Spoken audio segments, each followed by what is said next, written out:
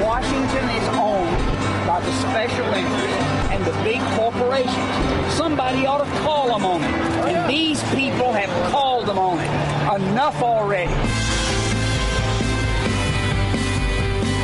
Listen to Occupy Wall Street. You know what they're saying? No one went to jail after trillions were taken from the taxpayers. In their campaign, you don't matter, the big checks do. In my campaign, I don't take big checks. You're everything.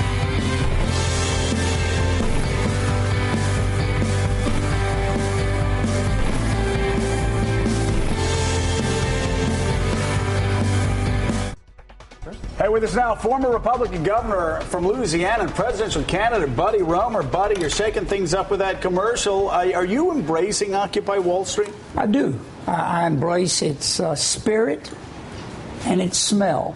Its smell? What does Occupy Wall Street smell like? It smells like a rough crowd. Lots of young people. I was there once myself. I'm 68. I have faint memories. Yeah. I remember the civil rights marches that I was in the Deep South. I remember the anti-Vietnam War stuff that I participated in as a college student. I have memories. What Occupy Wall Street says to me is they get it. They get that somewhere between Wall Street and K Street, the system is corrupt. Here's why. A big check gets first in line. Everybody else is out of sight. This country is not fair at the top. That's the bottom line. I couldn't agree with you more. What is the response? I mean, you were down there a few times? I have. I was the first guy to go down there. First guy to go down there? Yeah. What was the response and what did you find? Oh, they beat me up badly. I'm a Republican and a conservative by nature. But we had a good day. I listened. I didn't give a great speech. I didn't come to talk. I came to listen. And I liked what I heard. Their solutions are different than mine. Sure. They think we need more government. I think we need better government. Big difference. And you're walking the walk on your message about getting big money out of politics. You won't take a donation to your campaign above $100. We know what that's done to a campaign. You just can't survive that way. But what would you like to see done about campaign finance reform specifically in this country? Well, it must be constitutional, and the battle is 50 years old between liberals who want limits and conservatives like me who want full disclosure. Right now, we have neither. I would do the following 3 or 4 things. Number one, I would have a 48-hour reporting period. We live in an electronic world. Number 2, I would have full disclosure, no exceptions. Number 3, I would make PACs equal to individuals, whatever that limit is, $1,000, $2,500, not twice as much as it is now.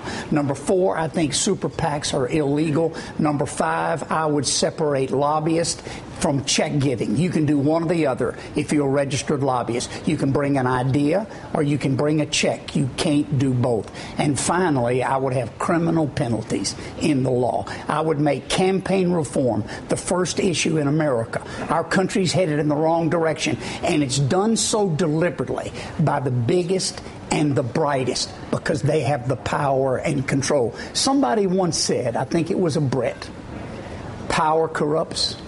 And absolute power corrupts absolutely. Washington, D.C. is corrupt. You know, I'm the only guy running for president who's been a congressman and a governor. I'm the only guy running for president who's built $1 billion bank with no bailouts and no help from this lousy, corrupt government. I saw bank reform last year, and I said, buddy, you owe it to your family and your future to stand up and say something. Bank reform. Too big to fail is still the law. Glass-Steagall is still defeated. No increase in capital ratios, and Fannie Mae and Freddie Mac still exist. It's a disgrace. We were talking about this earlier this morning. Why does too big to fail still exist? What's the reason? We had this crisis that shook us to our core, and yet it's still in place and bigger than it was Let me before. give you a word. Money. Cash. You know who the biggest corporate giver from the financial world was 4 years ago? A little firm called Goldman Sachs. You know who the largest corporate giver in America is to politicians in Washington? General Electric. Have you seen their record? No one went to jail. GE made $5.4 billion last year and didn't pay one damn penny in federal income tax. You know why Occupy Wall Street is there? They can read and they can smell. Something stinks. And it's usually John Heil when he's reporting. John, your question. Yes. Don't take that, John. Fair point. Governor, I want to ask you a political question. So as you pointed out just now, you're the only Republican candidate who's been both a governor and a member of the House of Representatives. Right. Gary Johnson, former governor of New Mexico, right. A very successful governor, good man, a real conservative. Okay. The two of you have been non-entities in this race. Not largely. I think Gary Johnson was allowed in one debate. In two debates, you guys have not been. I keep score. You guys have not been allowed on the stage. No. You've been blocked out from media coverage. You're not really. You've been effectively silenced by the process. And now you are inside it. So tell it. How is it? How can it be that a former governor of New Mexico, a former governor and congressman from Louisiana, cannot get on a stage with some of these other figures who are, in many ways, I think, many people have regarded them as sort of laughable, some of these other figures. They are certainly have no more credibility than you guys do. Why is that? What have you learned about the impediments that have kept you out of the stage, and how do we stop that from happening again in the future? I've decided it's part of the system. It's part of money first, entertainment, it's part of power grab. I mean, someone makes the rules. Here's what's happened to me. There have been 10 national debates. I've been on 0. Gary's been on 2. I'm 0 for 10. The rules keep changing. I started off, you had to be an official candidate. I wasn't. I became an official candidate. Then they said you had to have 1%. I didn't. Then I got 1%. They said you have 2%. I didn't. Then I got 2%. And here's what they said the last 2 debates. You had to raise $500,000 in the last 90 days. Now, why is that a rule? I have raised $256,000. No PACs, no super PACs. Average gift, $40.55. Free to lead. And I can't get on a debate. Something's wrong in Denmark. So is Mitt Romney the leader? You're saying that Washington is bought and paid for. Is Mitt Romney bought and paid for? Absolutely. He's got 3 super PACs, and they're supposed to be independent. No coordination. His super PACs are run by a former campaign manager, a former business partner, and a former chief of staff. Is that separate and independent? He actually spoke at the fundraiser for his super PAC. That's no coordination. Rick Perry has 7. Every other Republican candidate, including Gary Johnson, by the way, when he made his first debate, he formed a super PAC the next day. It's a joke. You know who owns America? You don't. Your vote is unimportant, Joe. You don't even count.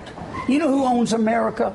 A few at the top, and they got one thing in mind: no change. Look at Obama. All that hope and promise, no changes. He's running for re-election barely halfway through his term a year ago, and so what did he say? I'm going to raise $1 billion. Well, guess who the president's raising from? The very banks he's supposed to regulate. He went to Wall Street, had a fundraiser, $35,800 a ticket, and you know who the host was? Goldman friggin' Sachs. Hey, you know what? So you remember our last primary process? Yes. We made Mike Huckabee an honorary member of the round table. I think we found our man. I think we found our guy. Yes. How often do you get up to New York? As seldom as possible. All right. Well, I'm in New Hampshire, man. I'm in New Hampshire, and I'm looking at Americans elect. They've shut me out of this debate. I'm a proud Republican, but I'm a prouder American, and I'm taking a serious look at Americans elect. 50 states, they're going to be on the ballot. I want on the national stage, and I'm going to ask Mr. Obama and Mr. Romney, where did you get your money? Okay. Who do you work for? I think his voice needs to be heard, Mika. I agree. This is an unbelievably important message to get out to America. Many points that I completely and it agree is with, and some I don't. that both he and Gary Johnson have not been able to get more airtime. They are both totally credible public servants. Well, you're just saying that about Gary Johnson because you want pot legal. Well, that's partly true. But nonetheless, a very successful governor of New Mexico. How can these people? He was successful. These are serious politicians He's a who good have guy. serious records of public service, and they can't get on the stage. Seriously, that's a message. It's ridiculous. That's a message that 80% of America wants to hear right there. They're going to get to hear it, Joe. Former Governor Buddy Rohmer. Wait, can I ask him a question? You may. What are you going to do on January 10th after Alabama plays LSU. What do you celebrate? Oh, man. whatever. Celebrate. How about them Tigers? I set you up on that one. I'm hurting myself in 49 states. I know, but I can't help. I didn't go to LSU, but I bleed purple and gold. They're a great team, aren't they? They in Alabama. That's going to be a heck of something I match. never said in Louisiana. I went to Harvard undergraduate economics and to Harvard Business School banking. I never mentioned that in Louisiana. Oh, definitely don't. You're a smart man. Thank you very much.